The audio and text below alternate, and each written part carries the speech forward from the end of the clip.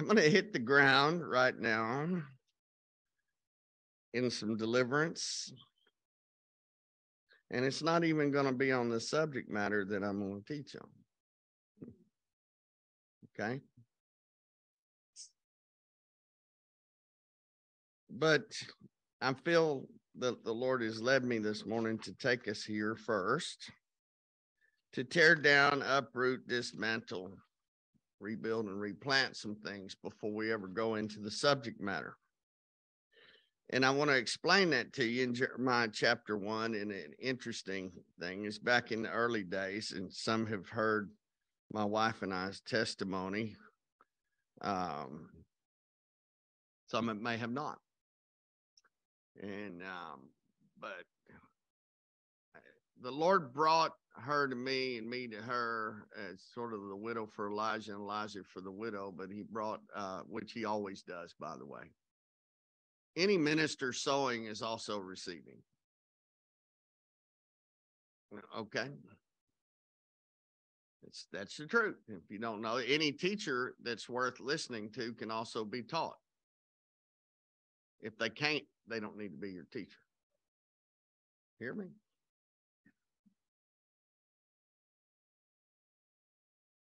But the Lord had brought her to me, and it was in the early days of that, and she was going through her, and he taught me how to rehab her, honestly, and what to do, and instructions to give, and all. He loved her, and he wanted her to be everything she could be.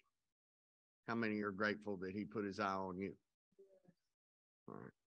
But so she'd grown up in church, but there was lots parts of the word she probably didn't know. And we were going to do a deliverance. She was there with me, and I was going to take people through some prayers back then. And truthfully, at that part of our lives, we probably knew more about breaking contracts with the enemy, such as, which we do every time we repent. But when we repent, when we confess our sin, we're breaking the legal rights of the enemy. We're coming out of agreement with him. So we would take somebody through breaking, forgiving everybody, number one, because if you don't do that, you're stuck. Honestly. You got to be willing to forgive. Now, we could go on and I could teach you an hour about the process. Because just because you say you've forgiven doesn't mean you're healed. We're going to deal with that in a minute, okay? But it's the very first part of repentance. Confess your sin, but it's deciding that you agree with God, and your old thought pattern that might have had something against somebody isn't okay. I got to go this way. All right? So you begin that. So we would do repentance. We would do breaking of soul ties. And then we had a list of generational curses biblically defined that we would take people through breaking. But right in the middle of that, or probably at the beginning when we were starting, actually, she says, the Lord told me to read this. And it was Jeremiah chapter 1. And the Lord is talking to Jeremiah, who was a young man, by the way, at this point. And he's saying, I've appointed you a prophet to the nations, to tear down, to uproot, to dismantle, to rebuild, and to replant.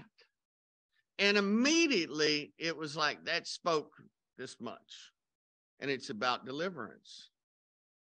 And he was telling him he was literally a prophet to the nations to do all that. And yes, he was. But how many know the word of God is alive? And so it meant exactly what it meant back then, but it also was something that brought revelation. And it was painting a picture of what deliverance is all about. So deliverance is that you got strongholds, you got wrong thinking, you got wrong attitudes, you got wrong behavior. How many know? Everybody honest here?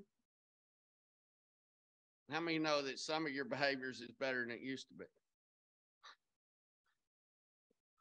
And it can get better.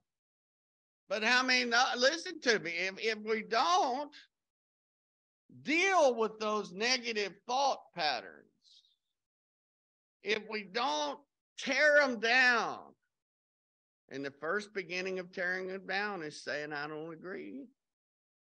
I don't agree with this. I agree with God. Because you've been agreeing with the world and the devil and your flesh. All of us. I said, well, if I say you, I'm, you know, I've been there. Okay. It's me too. Okay. So, and you need to know that you got three enemies in general, as a generalization, and they are the flesh, what you're born with, what the fall of Adam and Eve did to us. Okay. What it brought us into, what we're born into. We're born into inequity. The flesh. The part about the little baby that lies to you, that's never been taught about a lie, but they lie and you can see they know it's wrong. Or the little baby that goes up to the other baby and slaps a rattle and says, mine. Nobody teaches them that. They can be taught wrong, to do many things wrong, but it's already within us to do the wrong things. The flesh. The supernatural entities that we do battle with, in a nutshell, the devil, the fallen angels, all the demons. We do battle. And then the world system that they have formed. Because there's a world system of political system, economic system, financial system, educational system, entertainment system. It don't agree with God. None of it. And we're in the world, not of the world. All right. I may have to participate in the financial system. I don't have to participate in any of the entertainment system. That's not for me. Right. There's some things I can make choices on. Okay.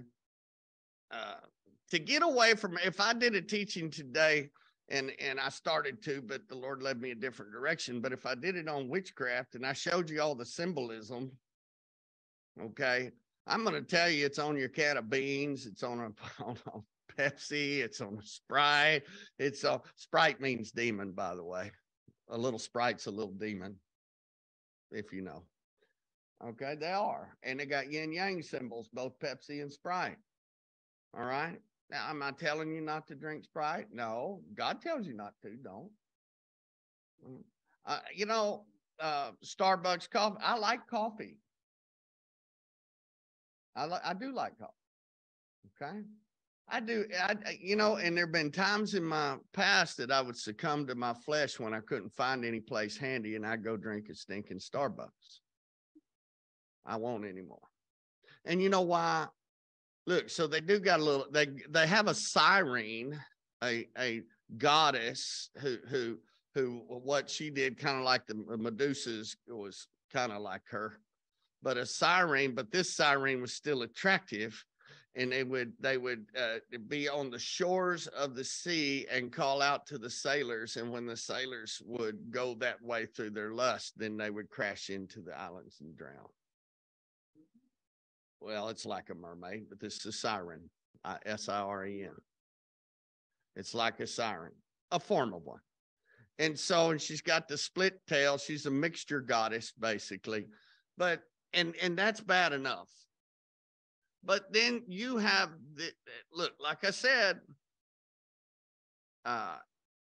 many, many, many, many things that we have to be a part of, or where we're going to get things. Most all of these companies are tainted. Okay.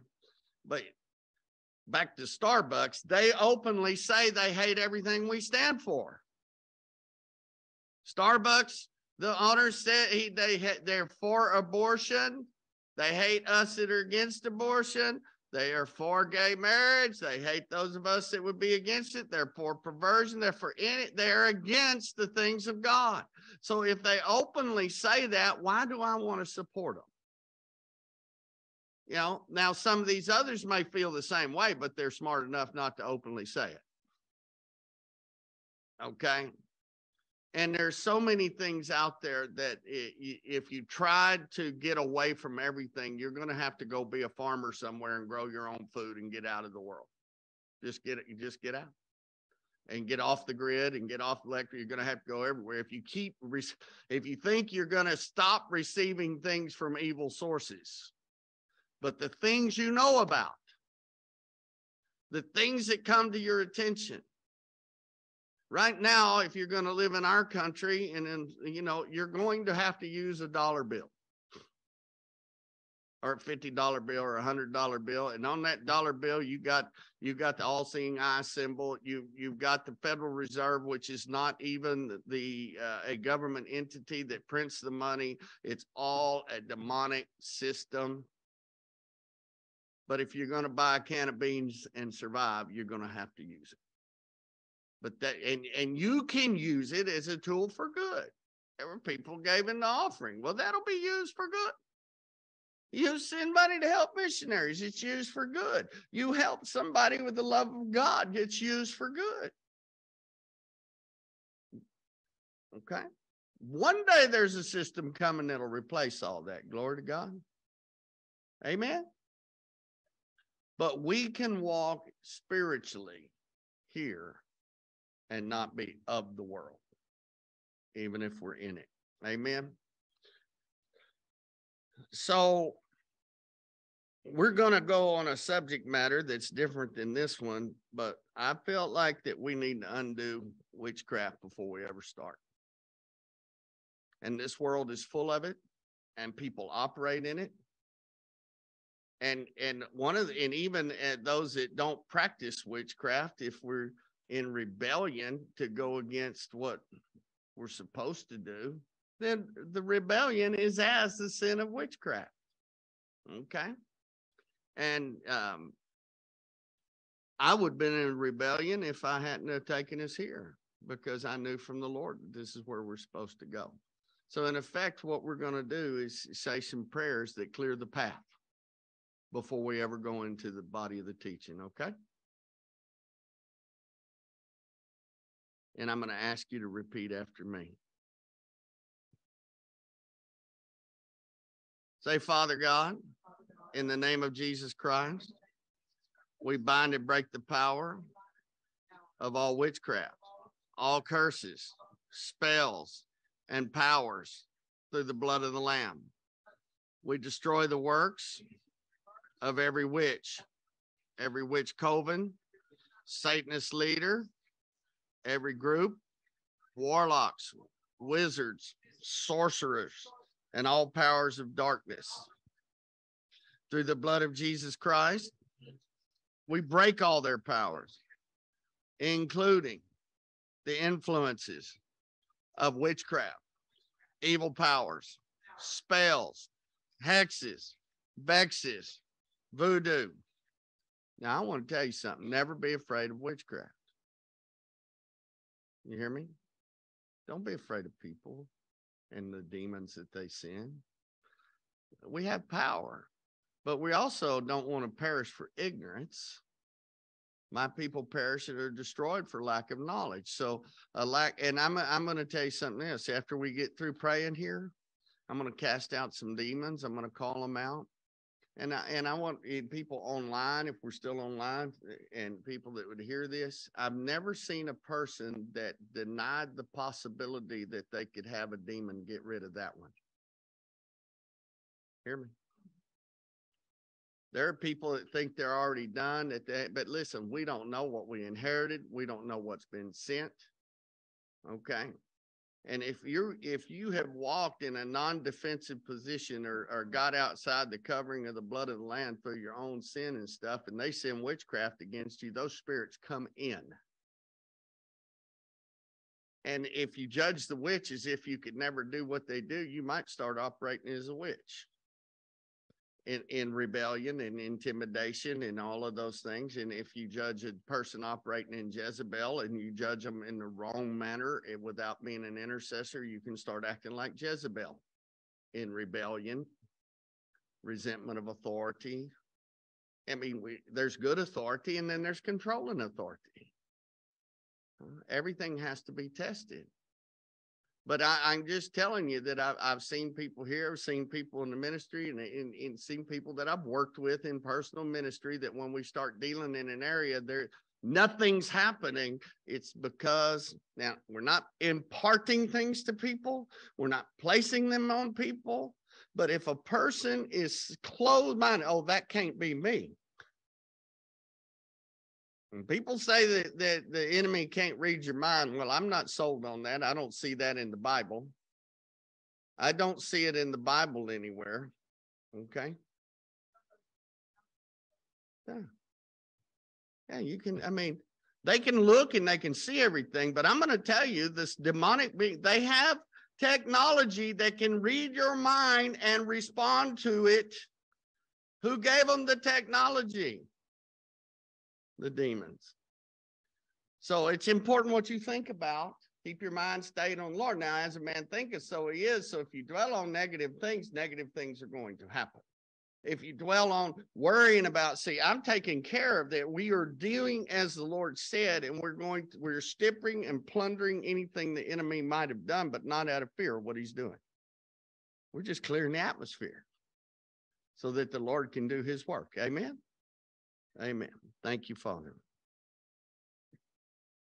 So through the blood of Jesus Christ, we break all their powers, including the influences of witchcraft, evil powers, spells, hexes, vexes, voodoo, hoodoo, roots, potions, white witchcraft, and any other such thing coming against us in Jesus' name.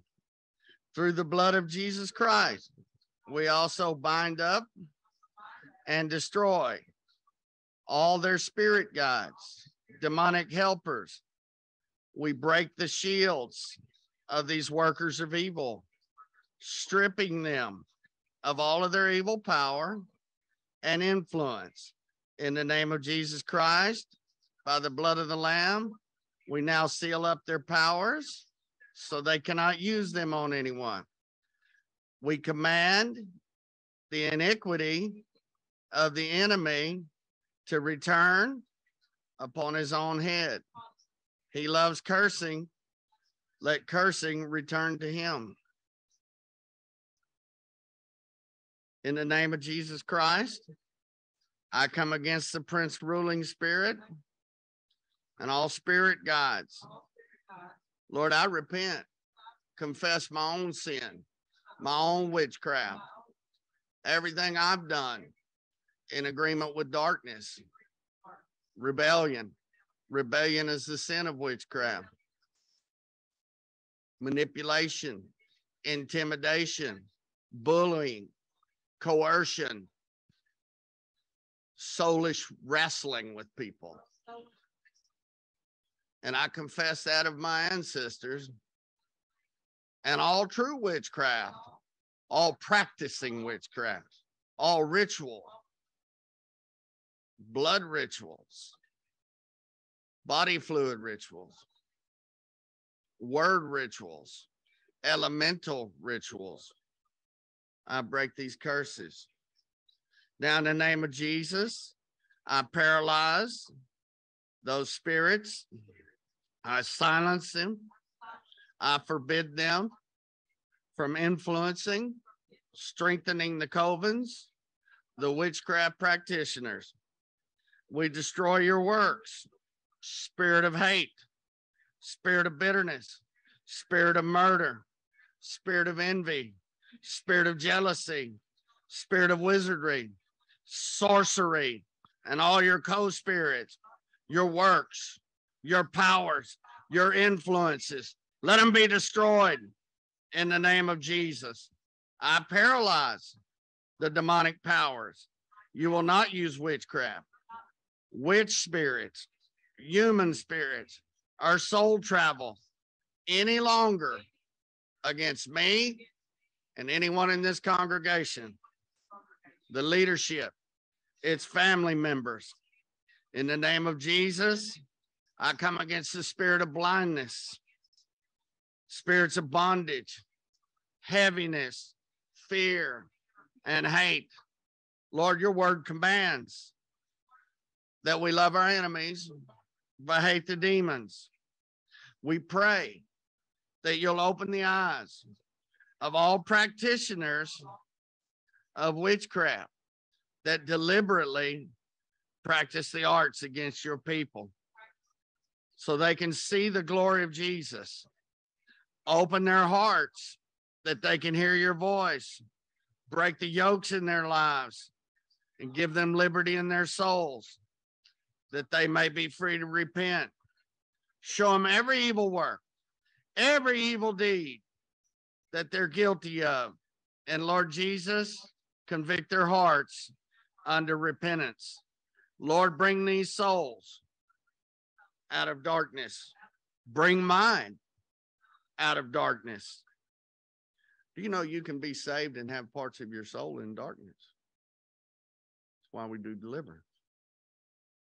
Save these deceived souls so you have the glory.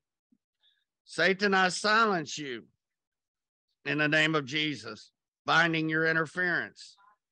You will not interfere with these souls, and they will have their own free will choice so they can make up their own minds to repent. They will do so without your interference. Lord, I ask you to release warring angels to wage war against these demonic activities and send your ministering spirits to minister to the souls in the name of Jesus. Say, in Jesus' name, I break the following protective devices: sealing and shielding, demonic curses, and evil powers in each of us as believers, for this congregation, for the leadership here. I break all ancestral curses, direct curses, indirect curses, self-inflicted curses, curses on living and non-living entities. I break every curse of negotiation and compromise. I break them in Jesus' name. I break all protective devices over the curses.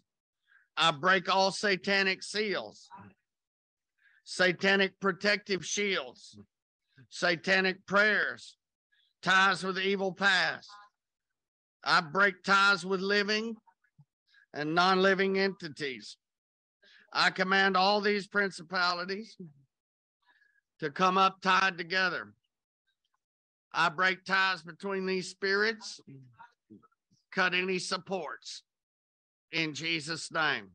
I break all demonic oppressions, satanic oppressions, evil oppressions, and I break the curse of oppression.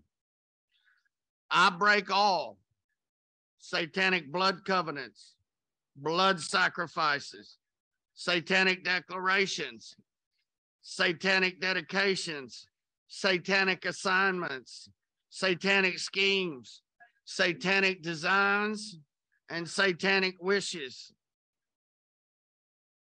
I break the control spirits of evil power and evil strength. I remind all principalities that the weapons of our warfare are not carnal, but mighty through God to the pulling down of strongholds. We do not fight in the flesh, and we do not war after the flesh. We now exercise power and authority and come against you by the blood of the Lamb, in the name of Jesus, the authority of the believer, the unity of our spirits, the unity of our spirits. We're in agreement. The word of God. In Jesus' name, I bind all strong men, commanders of legions, ruler demons, lesser demons, servant demons, their underlings, all cohorts, doorkeepers, gatekeepers, and that are harassing the members of the body of Christ present and keeping them in bondage. I bind your powers. I command you, foul spirits of witchcraft, the occult, all demonic forces, to line up in rank and file and start leaving in orderly fashion without renting are tearing any member of the body here.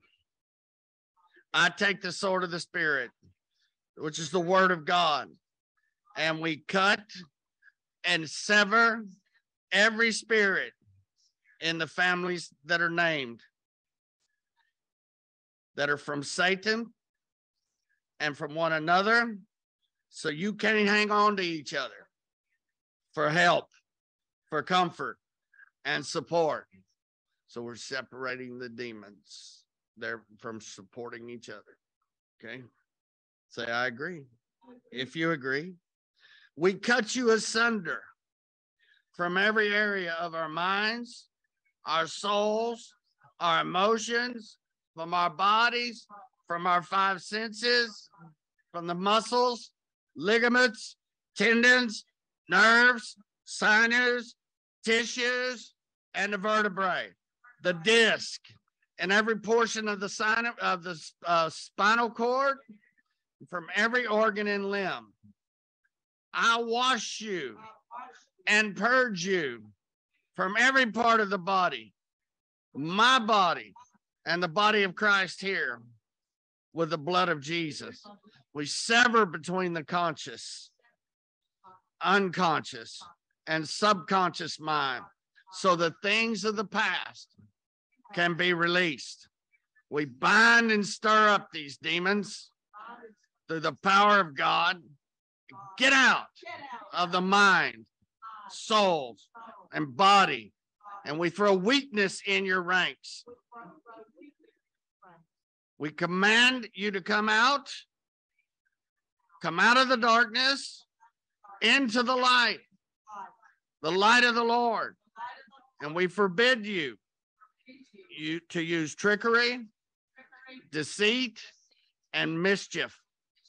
I bind all demonic spirits directly to the authority of Jesus, who is the Christ, and his divine judgment. We command you to leave, you principles, along with your memories, roots, scars, works, nest, and habits, in the name of Jesus. Now I'm going to start commanding things to leave by name. Accuser of the brethren, go. Deceitful, fierce, and cruel, go. Tormentor, go. Fowler, go.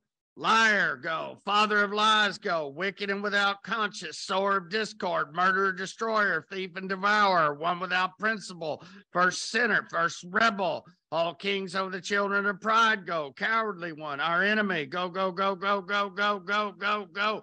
Oppressor, go. Adversary, go. Corrupter of minds, Beelzebub, Lucifer, even the demons that took on these names, go, go. Go, Lucifer, Belial, Abaddon, Apollyon, Prince of Darkness, Ruler of Darkness, in the name of Jesus. Devils, get out in the name of Jesus. Come on. Dragon, go. Serpent, go. Roaring lion, Antichrist, beast, false prophet. Get out in the name of Jesus. Thank you, Father. Thank you, Father. Thank you, Father. Come on, go, go, go, go, go, go, go, go, go, in Jesus' name. Thank you, Father. Every spirit that would bind us from further deliverance, hinder us in any way, shape, or form, we break your power. Take a deep breath and let them go, if you would. Come on, go, go. Everything sent from without, everything from within. In the name of Jesus, go, go, go, go, go. In Jesus' name. Thank you, Father. Thank you, Father. Thank you, Lord. Bless you, Lord.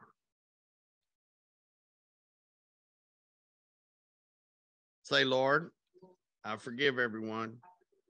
I'm asking you to show me any place I'm entangled from any of my works, from anything sin against me. I forgive them.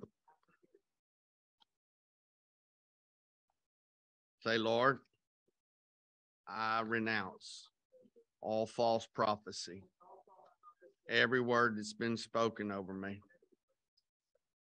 that's not from you, even if it was said that it was you saying it.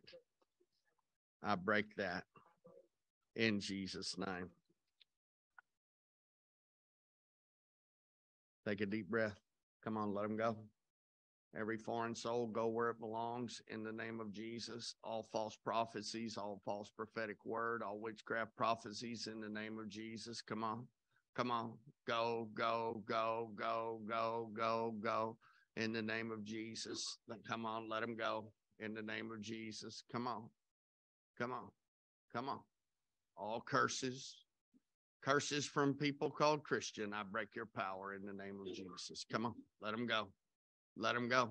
Let them go. Let them go. Come on. Curses from well-meaning people that spoke evil. I break your power in the name of Jesus. Psychic curses, psychic prayer spirits. Come on in the name of Jesus. Thank you, Lord. Thank you, Lord. Thank you, Lord. Everybody who will say, Lord, Lord, I forbid the enemy from convincing me or making me think things don't apply to me if they do. Amen. I mean, there are things that are so hidden and so deep that are so far back in your bloodline, you may never have thought about it. Your dad didn't do it. Your mom didn't do it. And you can go on down that, but it's there. So if your position is not this, if it's in me and it doesn't reflect the glory of God, I don't want it. And I don't care what it is. Amen. So everybody say, Lord, if it's in me and it's not of you, I want it gone now. Now take a deep breath. Come on, let him go. All that witchcraft, even from the entertainment, from the books, from the child fairy tales, in the name of Jesus. Elves, gnomes, fairies, trolls, in the name of Jesus. Come on, get out in the name of Jesus. Come on. Elves, gnomes, fairies, trolls, supernatural beings. Come on, get out in the name of Jesus. Go, go. All the fae people, get out in Jesus' name. In Jesus' name. Well, it doesn't hurt to watch that. Yes, it does. It doesn't hurt to read. Yes, it does. If it's supernatural and it's not directly related to the Most High God, it's evil. And it's a trap. And it's meant to destroy you. And the reason you have stories of fairies and trolls and gnomes, one of the things I could have taught on today was supernatural creatures. Because the reason all those stories are there is because these people way back in the day, before the Industrial Revolution, were constantly in contact with spirit beings. And they were constantly dealing and appeasing little demons, big demons, this kind of demon, that kind of demon. They were constantly doing that so that things were manifest here on the earth. Now they're hiding. Soon to come forth. But they're still residing in people. So if you want to play and your ancestors read Grimm's fairy tales, or that was read to you as a child, and your parents were ignorant, didn't know what they're doing, more than likely. But if that happened, then you would have collected those demons. So come on out now in the name of Jesus. In the name of Jesus. Snow White and the Seven Dwarfs, come on out of there. All of those spirits from the Disney shows, in the name of Jesus. Come on, Wicked Witch of the West, Wicked Witch of the East. Come on, all Oz spirits, in the name of Jesus. Get out. And all like spirits, come out of God's people in Jesus' name.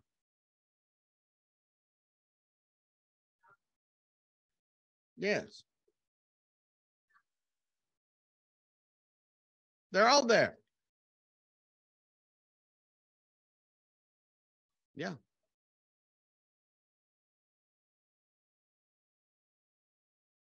Yeah. Yeah.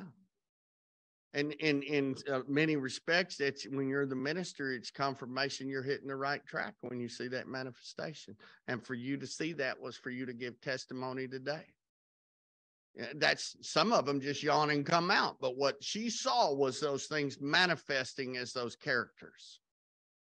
And that was probably the depth of the fantasy that person lived in.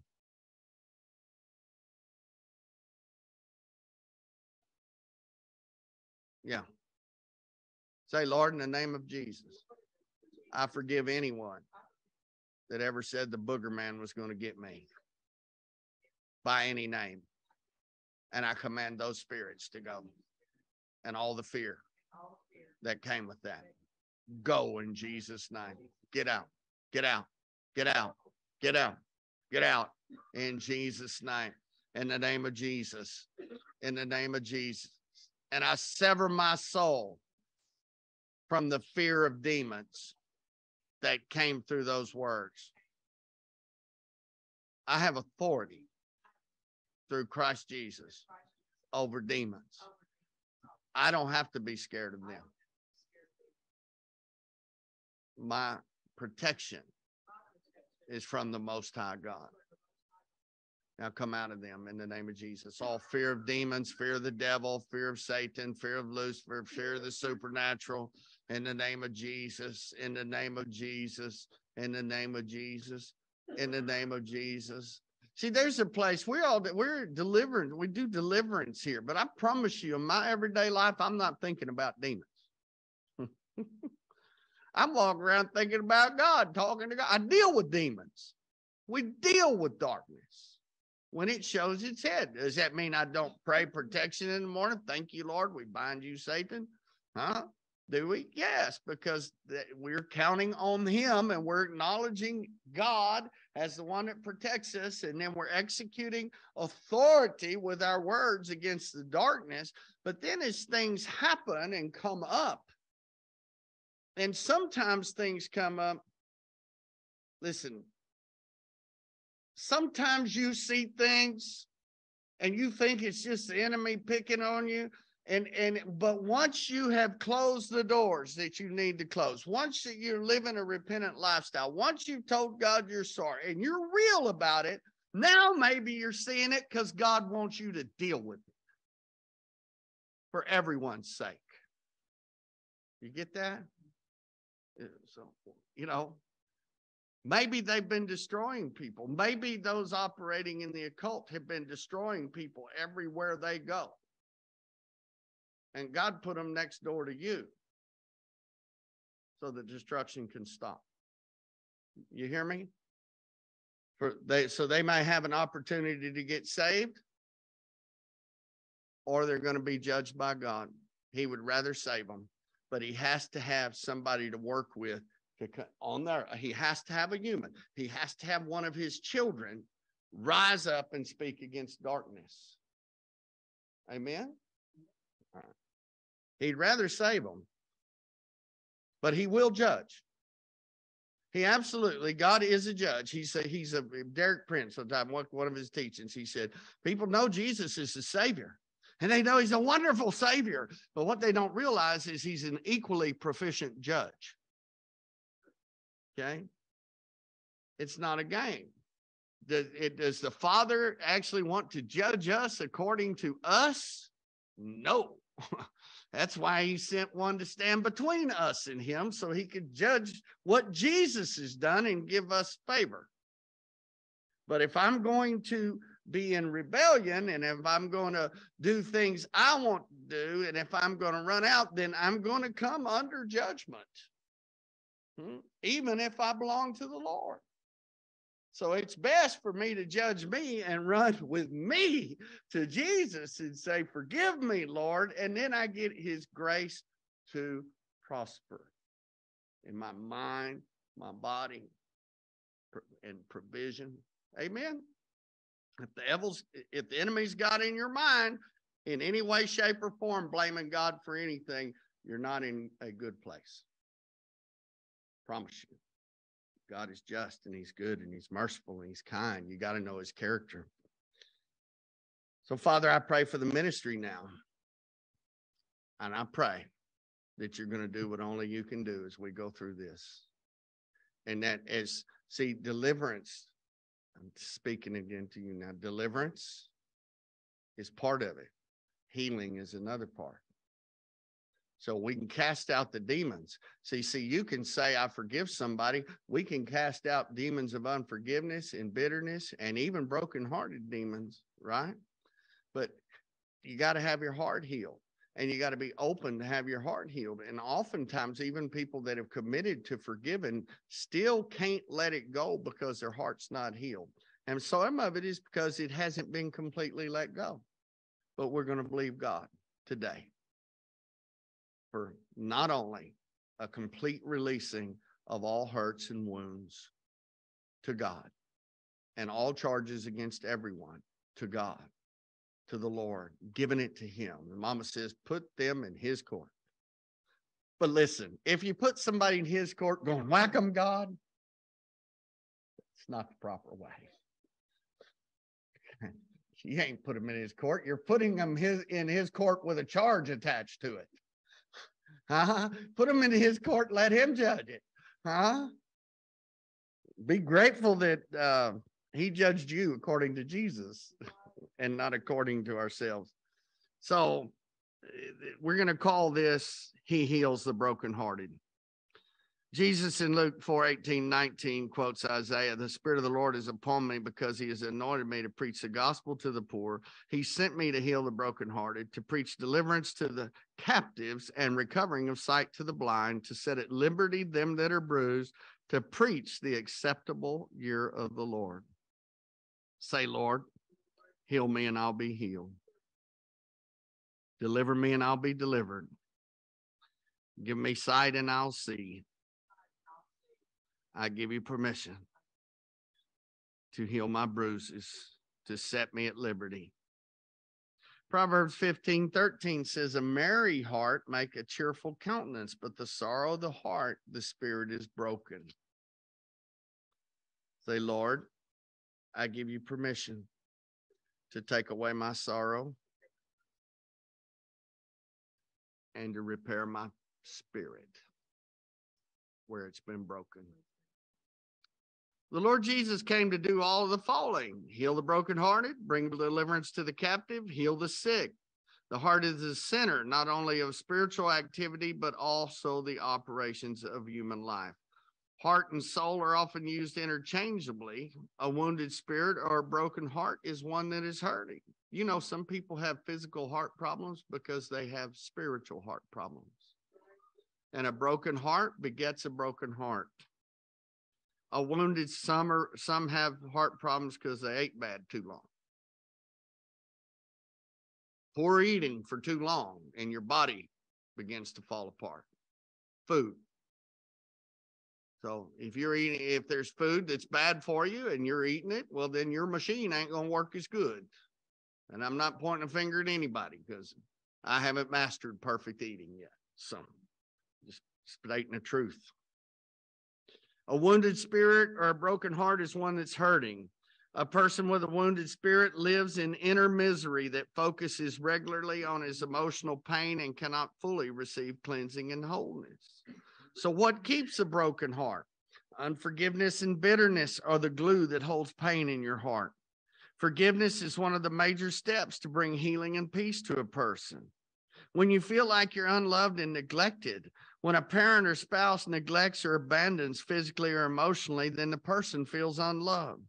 With a broken heart, there is a breach. There is a fear that blocks you from experiencing the love of God, to keep you from loving yourself and to loving others properly without fear of rejection. The brokenhearted person is wide open to the attack of the enemy, both in their soul and in their body. And Jesus said, love the Lord your God with all your heart and with all your soul and with all your mind.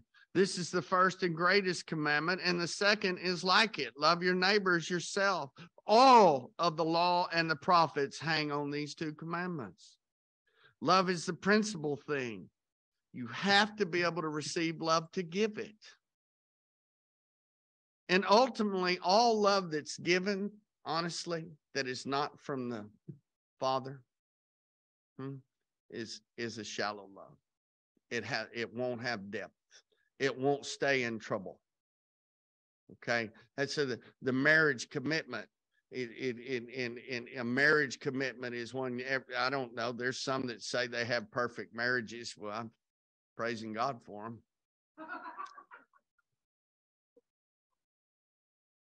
But husbands and wives, most people have to choose the other one when they're not being very lovable and choose to stay. It's a commitment. Love it's an unconditional deal. It means I made covenant with you, and even when you're not acting right, I'm not running away. Okay. There are some circumstances where some people need to be separated. That's the truth. But it's not God's perfect will. Amen. But most of our problems in our rejection, in our rebellion, in all of it boils down to the love of the Father is not coming in. If the love of our Heavenly Father is in a person, they'll be able to fulfill their biblical marital roles. They'll be able to fulfill good relational roles. They'll be able to be at peace with whoever will be at peace with them. And the Bible says, if it possible, be at peace with all men. But it says, if possible. Because there are some people that, you can be at peace with them, but they're not going to be at peace with you. But your world can't be shattered by someone who won't be at peace with you. And if it is, there's something wrong here in the heart. You're still hurt. See, and there's a place where some people that are brokenhearted will just choose numbness. So some numbness is by medicine, drugs, alcohol. That's a numbness. Others are stoicism, and others, even if they're emotional beings, they hide behind a wall of I don't care. I don't care what they did. Well, if you're saying, I don't care what they did, you do care. Inflection tells a lot. Our need for love is the most basic need we have. All other needs are satisfied when we feel loved. When this basic need is unmet, it forms a strong foundation for a deep wounded spirit. In other words, traumatic events in our lives will affect us more severely when we have unmet needs. Our ability to cope with stressful situations are then damaged and distorted. How many know that's a problem? Because how many know that no matter what happens, no matter how good you love the Lord, no matter what you're doing, you're going to run into situations that can produce stress if you let it. Testings. We're in a broken world. How many know this place is messed up? Huh? How many are glad there's a king that's coming? Huh? In the meantime, he has equipped us to be able to walk through life and handle. I don't have to be in my neighbor's whirlwind. Hear me? I don't have to be in anybody's whirlwind. Say, Lord, take me out of the whirlwind. Forgive me for creating whirlwind.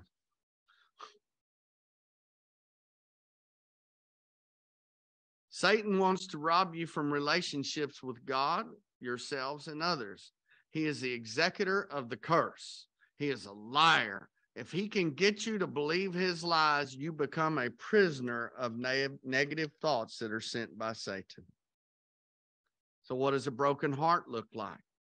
When your spirit is damaged and wounded, your ability to relate normally to others, to yourselves, and to God is hampered, as well as the ability to trust others and God can be broken.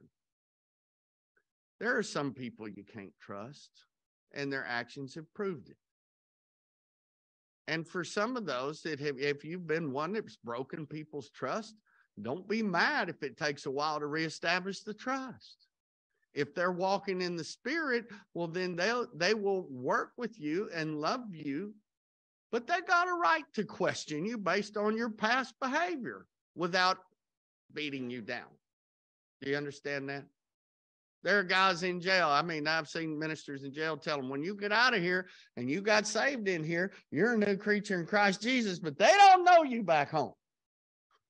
They don't know who you are. But if you can't trust anybody, brother talked about Medusa and the man-hater. There's another word, and I can't remember the word he used, but there's another word that's like it, but it's as a woman. We call it man-hater and woman-hater. And so men don't trust women because women hurt them, and women don't trust men because men hurt them. And we got Adam and Eve and man hater and woman hater that's come all the way down the line the whole way here, all the way to now.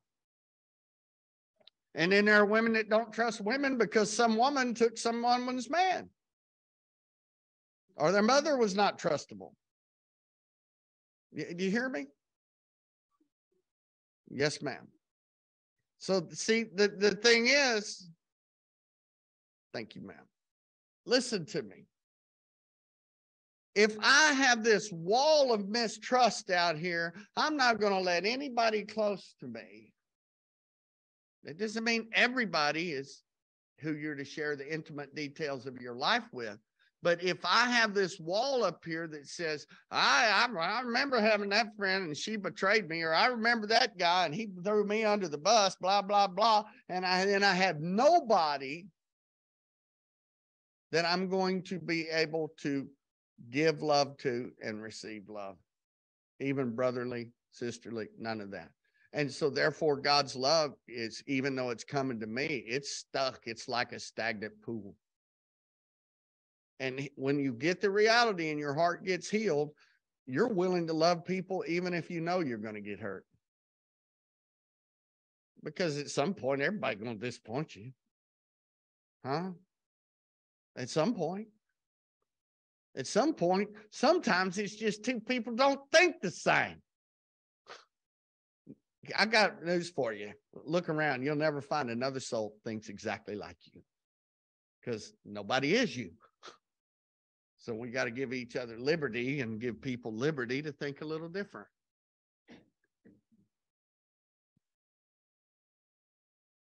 That doesn't mean we agree with our sin or anybody else's. I tell people, listen, there's one thing you should hate, and it's sin. If you don't hate sin, you need to ask God to help you hate sin. But there has to be a separation between sin and yourself. You need to hate your sin deeply while you still love you. You need to hate other sins deeply while you still love them. And the reason you need to hate sin is because your daddy, if you're born again, hates sin. And he hates what it does to people. And we should hate what it does. If I sin and it's worked through me and I hurt another human being, I should hate that. You hear me? These 6 things the Lord hates, yea, 7. We should hate it. But we love people because people are valuable, because there was a king that came and died on a cross that said what everyone's value is. Say, Lord, help me to hate what I need to hate, and to love who I need to love and what I need to love. You'll never overcome the enemy or a broken heart hating yourself. Hating you because you failed. I got news for you. Nobody has lived perfect except one. Nobody. I see there are religious denominations that literally say, "Oh, I don't sin anymore. I'm not a sinner." Well, you may not practice sin, but you can still sin. I don't practice sin. If you're practicing sin, that means that you're just saying that I'm just going to do this and I don't care. I'm just going to do what I want to. It's who I am. That's practicing sin. I'm going to smoke dope. God sent the green herbs. Every good herb.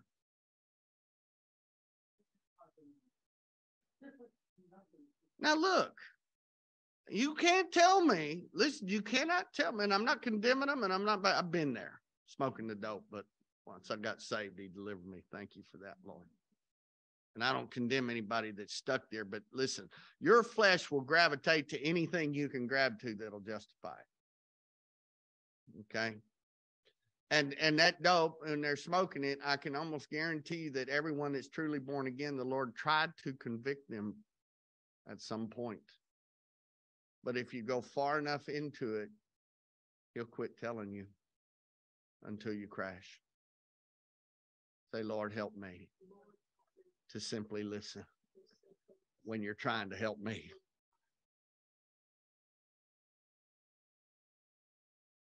For some, the damage is only slight. They're able to get on with their lives with the hurt causing only a minimum of irritation or inconvenience. For many more, they're harshly affected and stumble through life. They survive a relatively normal life, but fail to realize the full potential in their friendships, in their marriages, in their day-to-day relationships, and the full destiny that God has for them. Then there are those with extreme or severe damage to their spirit. These people are greatly incapacitated, dysfunctional, all manner of emotional, spiritual, physical, mental, relational, and financial disaster. They're forced to crawl or need to be carried through life.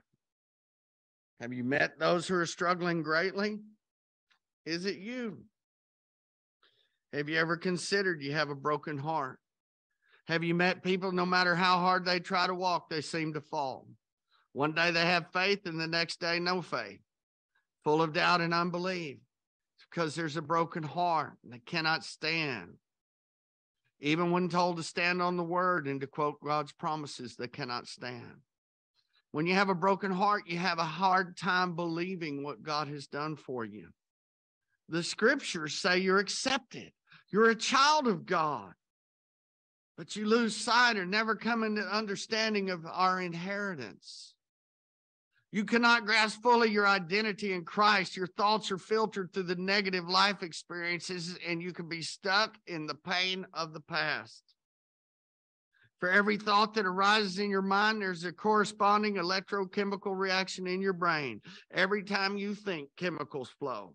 Your environment creates a mechanical input into your brain. What you see is mechanical, and it creates an electrical path that then creates chemicals to go into your body, out of your senses. Your environment creates a mechanical input, what you hear, what you see, what you smell, what you feel. Then the brain reacts according to your thoughts. Listen, positive thoughts release healthy chemicals. See, your body is like a pharmacy. Hear me? The body is like a pharmacy. Are you going to take good natural supplements, or are you going to take the pharmacy of the world?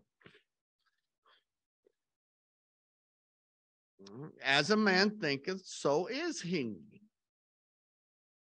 But this is literally what happens to you physically. We're spirit, soul, and body, and there's no separating that. Okay? Listen, I can just tell you. The anointing of God can come on a person for a given task, and God can use them in a mighty way. But I can tell you day in and day out, it's harder to walk in a high level, spiritual level, when you're fighting your body, when your body's fighting you. It's harder. It's harder. Our sister, and she doesn't care. She knows I can talk about her. She's been fighting some physical battles. Now, you know why she's not losing? Because she's fighting. She's not losing because she knows the promises of God. And she's not going to lose because she's not going to sit and get an agreement with every demon that comes along and tells her you ought to just give up. Blah, blah, blah. She knows she's going to heaven. She knows she has a promise here on earth, and she knows that she has something to fulfill here. Every one of us do. You've got to get the demons out of your mind. You need your heart healed, right? But I would be remiss to tell you and teach you about having broken hearts and what it does and all those things and cast the demons out and not tell you that you're not going to have to cultivate your thoughts to release good things. Your body will give you good things if you think good things.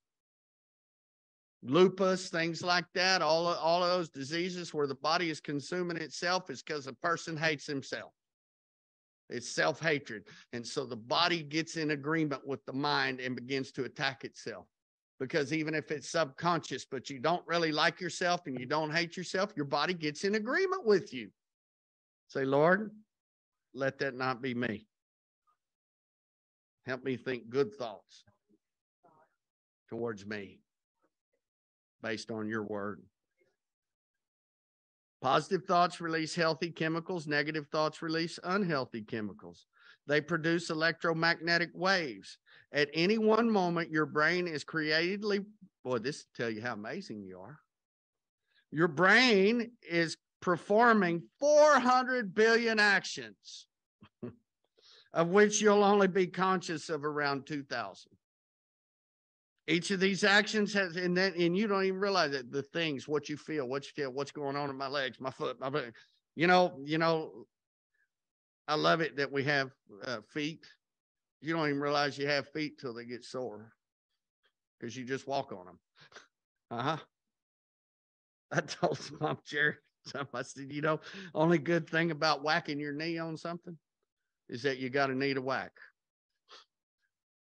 Everything about it when you hit it hurts, but at least you can say, Lord, thank God I have a knee. Amen.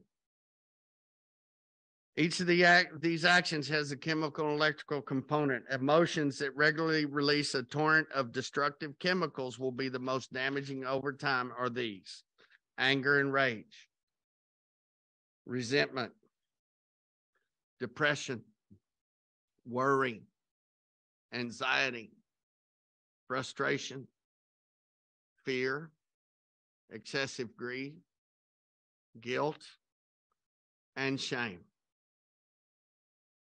Research shows that 87% of illness can be attributed to our thought life and only 13% to diet, genetics, and environment. Medical science has directly linked emotions such as depression as a result of loss, hurt, betrayal to an increased risk of cancer and heart disease. When someone is hurting because of a broken heart, it's filtered through earlier negative events. You can quote the word of God on promises to someone, but they don't come. Why? Because the heart is broken. It's like a pail with holes in it. You keep trying to, the water gets poured in, it just leaks right out.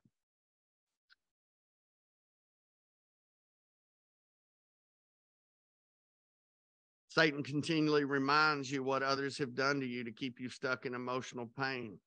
Many times a person with a broken heart has suffered from betrayal. It's like piercing your heart with a dagger and all the wind of life has left you. It can be like a sledgehammer blow to the chest.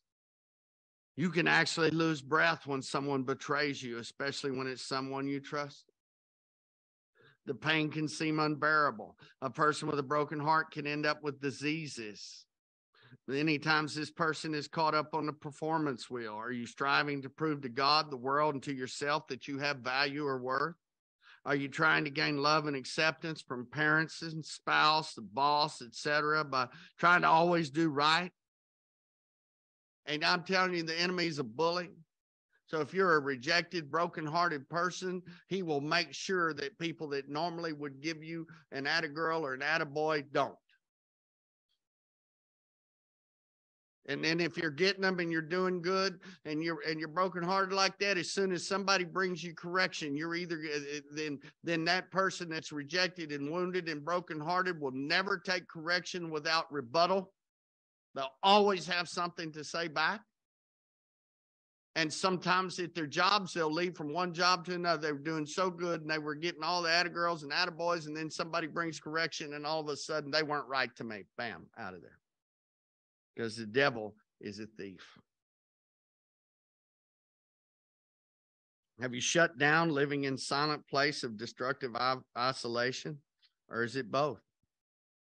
Some diseases, heart disease, depression, multiple personality disorder, chronic bronchitis, extreme anxiety, insomnia, epilepsy, blood disease, allergies, chronic fatigue, asthma, food allergies, back pain, arthritis, restless leg syndrome. The Hebrew word translated broken is a strong word. It is shahbar. SHAW-BAR. It means wrecked, shattered, crippled, maimed. Hebrew word for wounded is kaw-law. KHAW-LAWL. Kaw-law. It means to profane oneself, to defile oneself, to pollute oneself, to be ritually, sexually defiled, polluted, or desecrated. It means to violate the honor of or dishonor another. It means to violate a covenant. Lots of wounded hearts are come because of the covenant violations of God's people walking away from his covenant. If I walk away from his covenant, I hurt my wife. I hurt my children. I hurt everybody the Lord's ever blessed me to be able to help. You know, sometimes when I'm under a battle, I just remember, I remember that he's blessed me to be able to help people. You know, first of all, it has to center back on my love for him. But then, do I want to hurt people by my own failure? No. No. We're fighting a good fight of faith here, right? Helping each other come to, you know. And for me, when I'm in a battle, if there's a battle going on that I'm in, I send out to trusted ones to pray. Because I know it's not all about me. So I humble myself. Do you get that? Huh? We need each other. But if you're wounded and you're broken and you're isolated, you will stay and you will not call on anybody else, because whether you do one thing, you may be too prideful. You don't want somebody thinking you're weak. But yet the word says that there's power in agreement. I would rather overwhelm my enemy than scratch him a bit at a time. I want help. Amen? So sometimes we got to quit worrying about what people think. The ones you can trust, listen to me. My dad had a saying, it wasn't necessarily biblical, but I think it's applicable. And he's talking about people and life. And he said, your friends will love you anyway, and your enemies, it doesn't matter what you say. You know, this is the truth. So if you got people that really are people that are trustable, that and God will send them. He will send them if you want them. If you want to hold away, you'll never have anybody. Let me tell you something. You'll never have anybody if you are walking in continual mistrust because of a broken heart. But if you ask God to send the right ones, he'll send the right ones that'll love you, point you to righteousness. You can share with them. They can share with you. We become stronger together. But you have not because you ask not. But people that are afraid of being hurt again never ask. They just walk in isolation.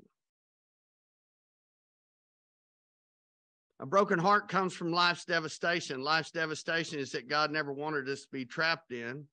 He never wanted any of the things that happened to us as children to happen. It forms strongholds. You're not able to stand totally in faith, but how important is faith? We're told without faith, it's impossible to please God.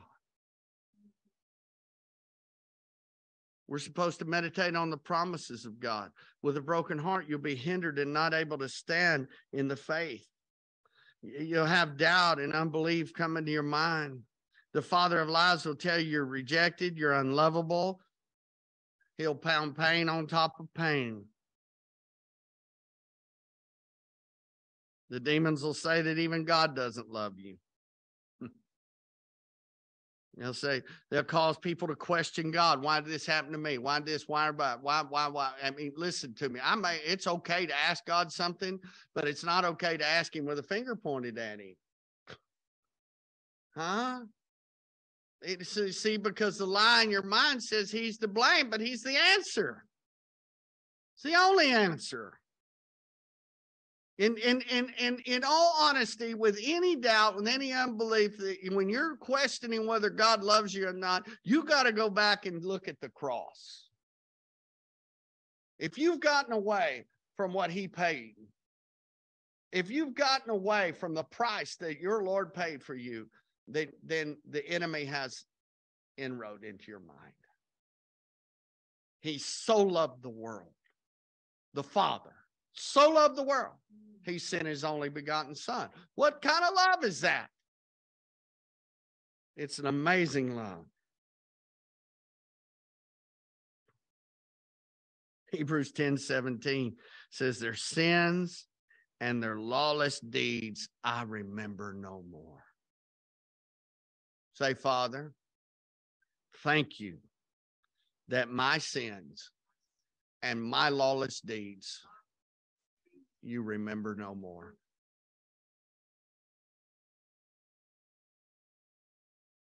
Yeah, I'm just telling you, you got to know that if you go to him and you confess your faults, he's just and faithful to forgive you and cleanse you of all unrighteousness. That's the word of God. That's the truth. And if you don't believe that, you're going to be blown around by every wind and doctrine and everything that comes around.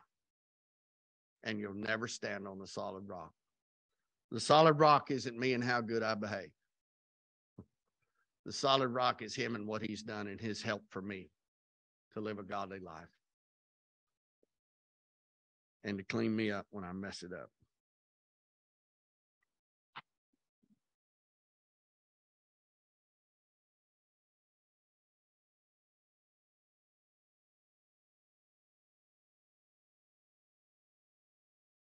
If you have anger you can't get rid of, if you have fear you can't get rid of, if you can't sleep at night, there's something wrong. There are some people called to do war. If you're up doing war because you're afraid of what might come in the night season, then you're not called to that. God wakes you up to fight, so be it. If that's your call to wake up at third watch or whatever, 2 o'clock in the morning, 4 o'clock in the morning, whatever, get up and fight. If it's your calling. But if it's because you can't sleep because you're worried about what the demons are going to do, then they've already got you. You can fight. You can get up and fight all night. Doesn't matter. They've already got you. I always say, it's really sometimes very, very simple. Do the opposite. Listen, write it down if you need to write it down. Do the opposite of what the devil wants you to do. Just do the opposite. Whatever he wants, do the other. Because if you're doing what he wants you to do, he's got a puppet string up going, look what I'm doing to this one. Oh, look.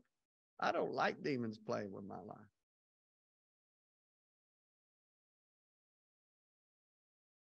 Say, Lord, I forgive everyone for their verbal abuse, spiritual abuse, neglect, emotional abuse, for their conditional love, loving others and excluding me,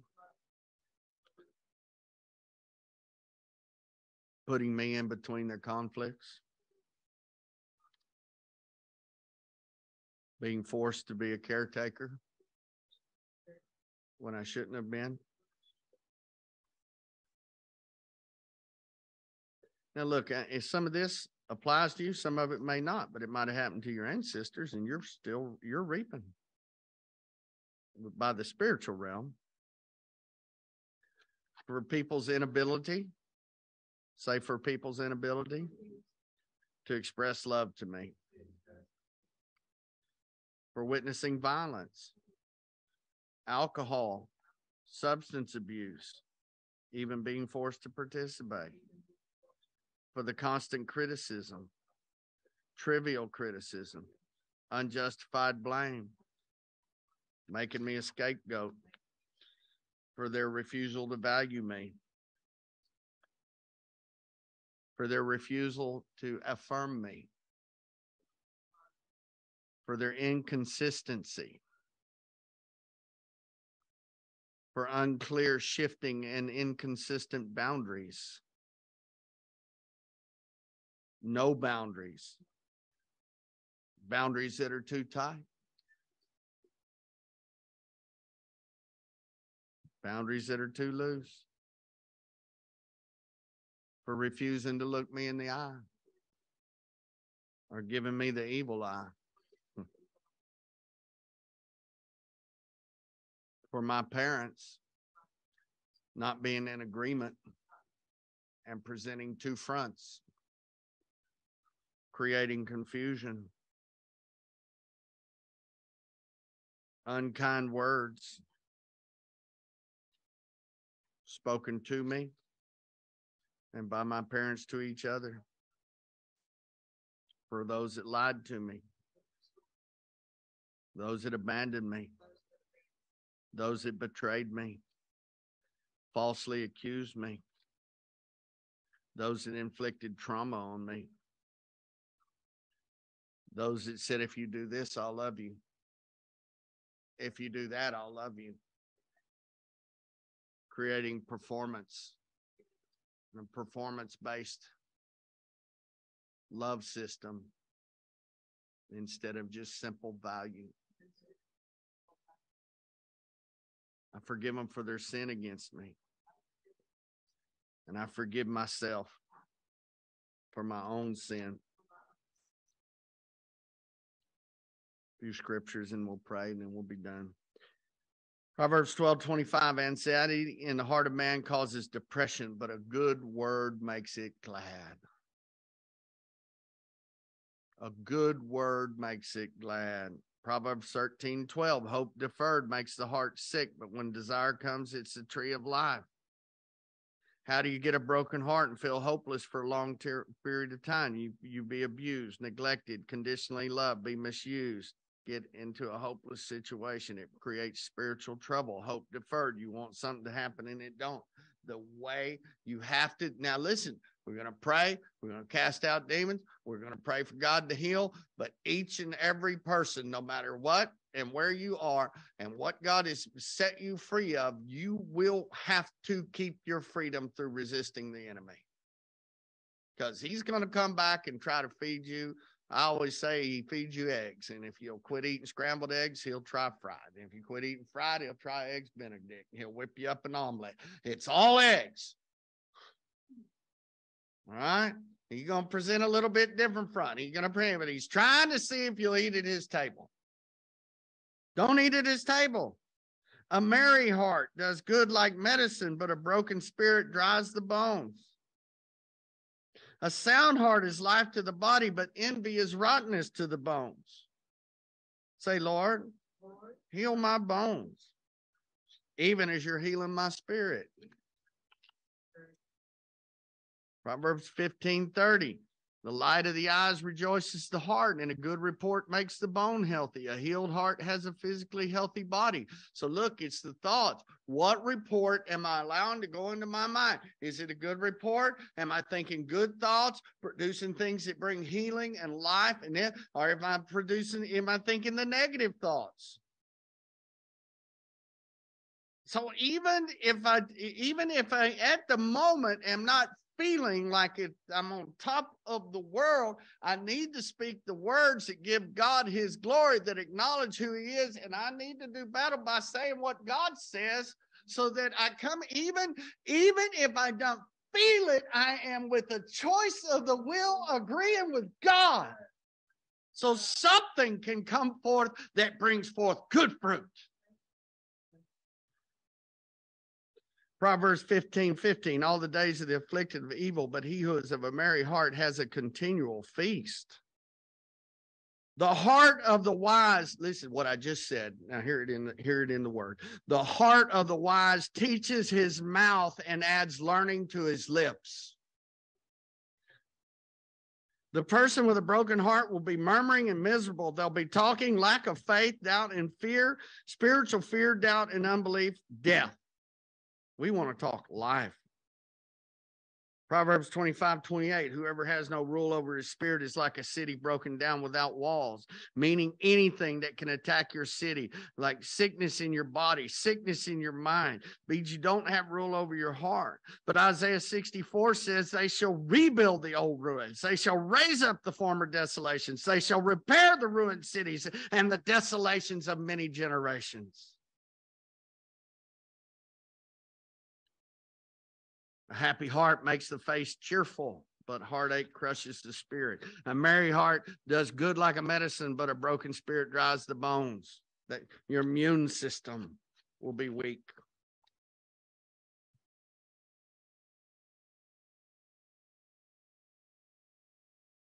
We're going to do this quickly. Come here, baby. And we're not going to speak a bunch of words,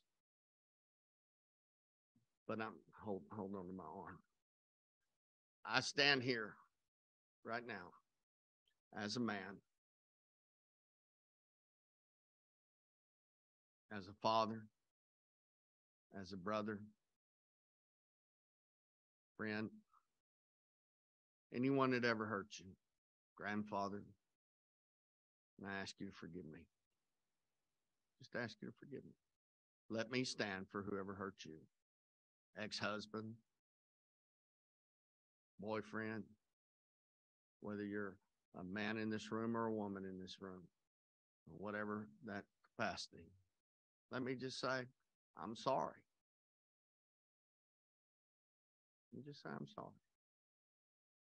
Let me stand and tell you that your Father in heaven would have rather none of that ever happened.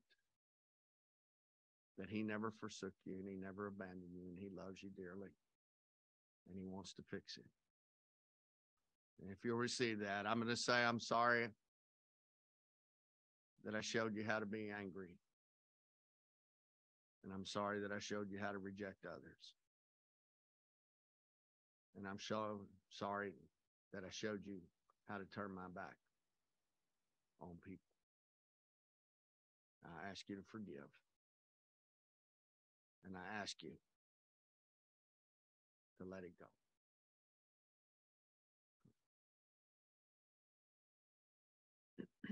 I stand here as a mom, as a friend, as a grandmother, as a sister, as an aunt, a cousin, teacher,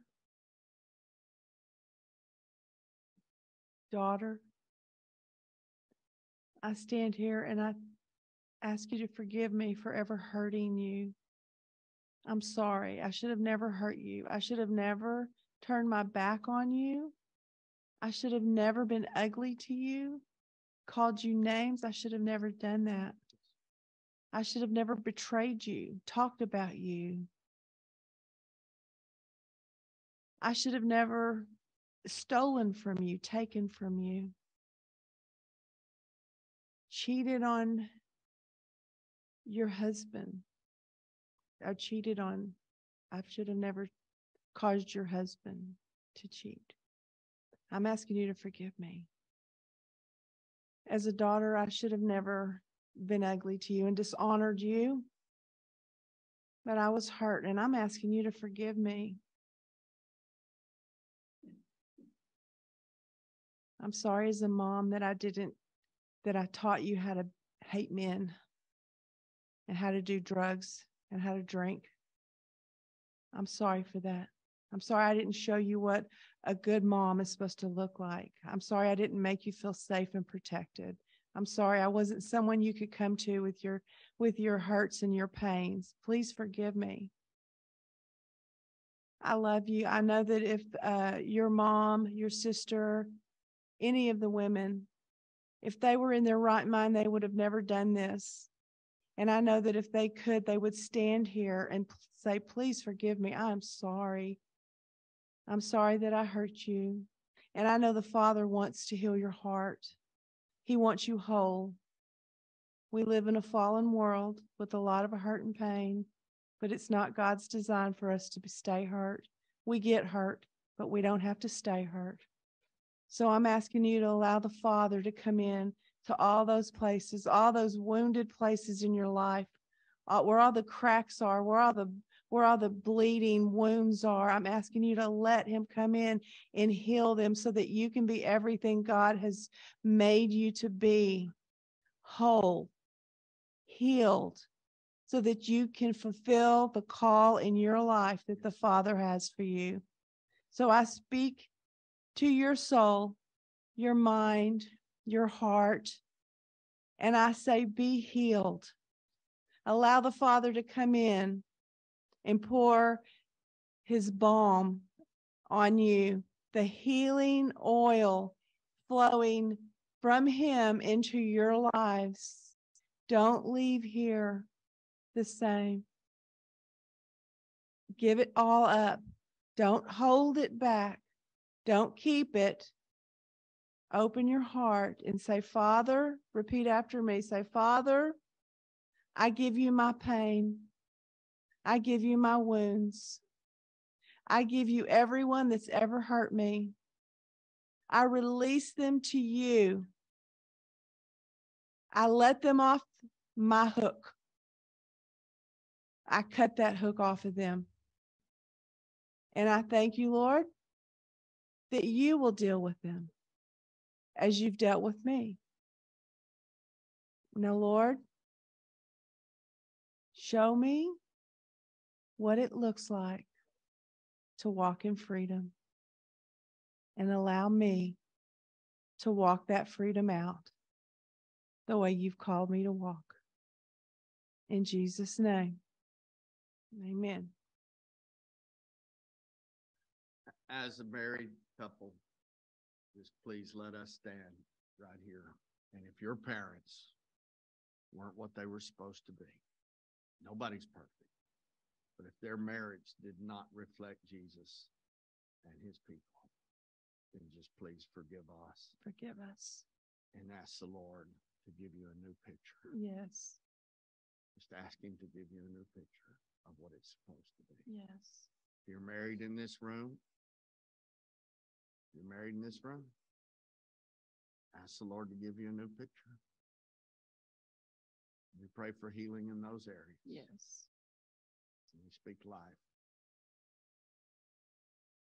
Amen. Amen. And we're not standing here as perfect. No. No. But we're standing here as overcomers. Yes. Because of his grace. Amen.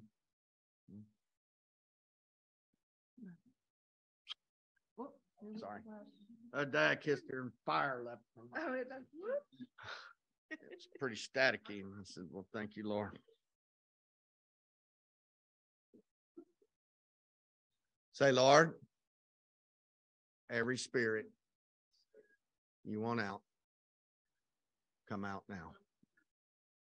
Brokenhearted, wounded heart, shattered heart, bruised emotion, come out now. In Jesus' name. Take a deep breath. Let them go. Let them go. Come out of God's people. Come out. Come out. Broken heart, wounded heart, shattered heart, grief. Come on, grief and mourning. In the name of Jesus, hidden grief, long-standing grief. In the name of Jesus, come on, all that mourning, grief, mourning. In the name of Jesus, broken heart, wounded heart, shattered heart.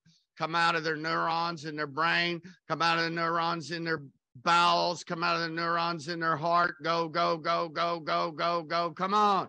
Come on. You can't stay anymore. This is a new day. This is a new day. Come on. Come on. Say, Father, I give you permission to heal my heart, broken by my mother, by my father, by my friends. Come, Holy Spirit, heal me, and I'll be healed. Say, Lord, I ask you to rewrite my DNA. Just rewrite me. Rewrite my programming. Send a new program. The program of accepted in the beloved. The program of adopted into the family of God.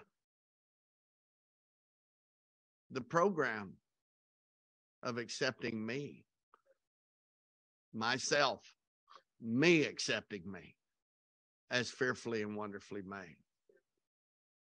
Everyone stand up if you will. Your spirit, soul, and body.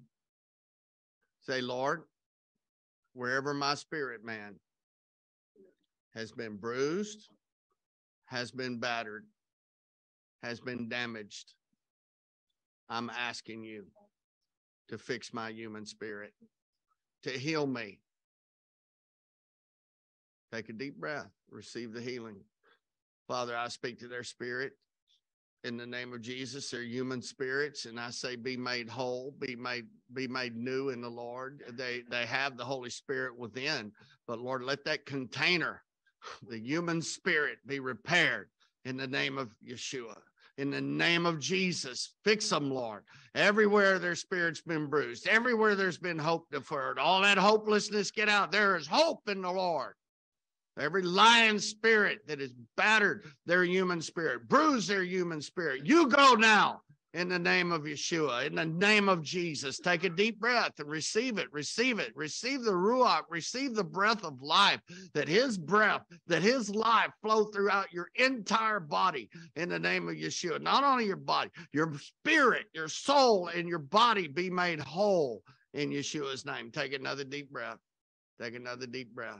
Say, Lord, heal me. I receive it. Deliver me, and I'll be delivered. I receive it today, and I give you glory for all that you've done and all that you're going to do. Now, Lord, I really need to learn and change.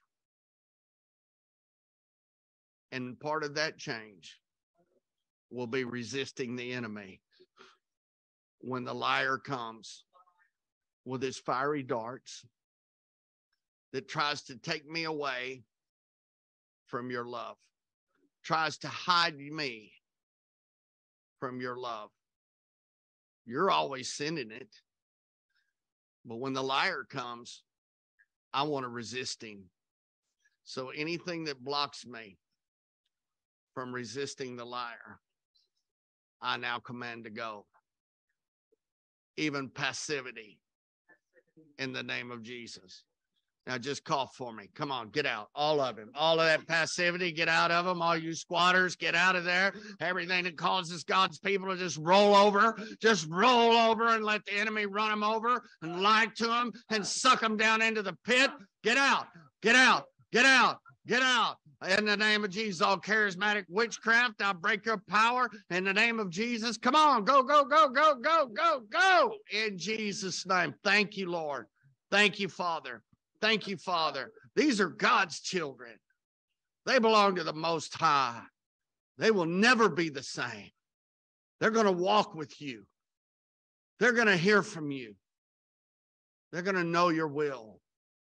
And they're going to hear and obey, and they're going to love you, and they're going to love each other. They're going to love people, and they're going to love themselves. Say, I receive me today as lovable. I'm lovable. I am lovable. I am acceptable. And I'm not rejected.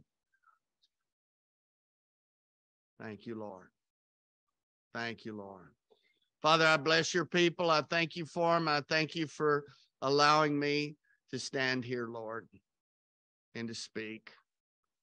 And Lord, I just speak life into them. I speak wholeness, and I speak victory, victory, victory. We sang the song, Victory in Jesus. You always cause the saints to triumph. I speak them triumphant, even in the days and times to come. And I speak them in intimate awareness that you are there no matter what it feels like. Come on, no matter what, you're there, Lord.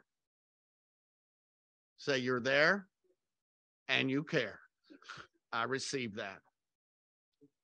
I receive the blessing of Abraham to do what you've called me to do in the year to come, to be who you've called me to be, which is simply to be your child and reflect you. I receive all that you have, and I receive your forgiveness for everything I've done and even anything I do in the future. Your blood is enough for me. Wash me in your blood. Everybody put your hand on your head. Say, wash my mind, Lord, with the blood of the Lamb. Put your hand on your heart. Wash my mind, Lord. Wash my heart with the blood of the Lamb. Put your hand on your belly. Wash my bowels with the blood of the Lamb. Thank you, Lord, for this life you've given me. I look forward to what you're going to do in Jesus' name. Amen. Now I pray for God's people as they travel. Thank you for this camp, what you've done, Lord. We give you glory and honor and praise. You're a good God. You're a good Father. We glorify you. We honor you. We thank you. And let's just give him some glory. Thank you, Father, for what you've done. Come on. Thank you, Lord. You've got more for us. You're a good God. We can count on you. We love you, Lord. We bless you in Jesus' name. Father, keep them safe as they travel. And let there be sweet fellowship. And we do bind, gag, and blind the enemy and all watchers and monitors and all backlash and retaliation. And just thank you, Lord, that your children will be wise as serpents and harmless as doves, and they shall take up the weapons of their warfare whenever needed. And the greatest weapon will be loving you and receiving your love. In Jesus' name, amen.